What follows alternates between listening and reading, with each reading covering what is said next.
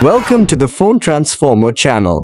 In today's video, we'll show you how to turn off the accessibility player on YouTube, step by step.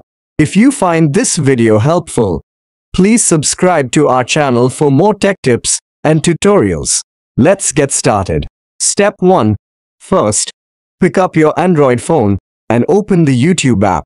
You can usually find this app on your home screen or in the app drawer. Step 2. Next, look for your profile icon at the bottom right corner of the screen and tap on it.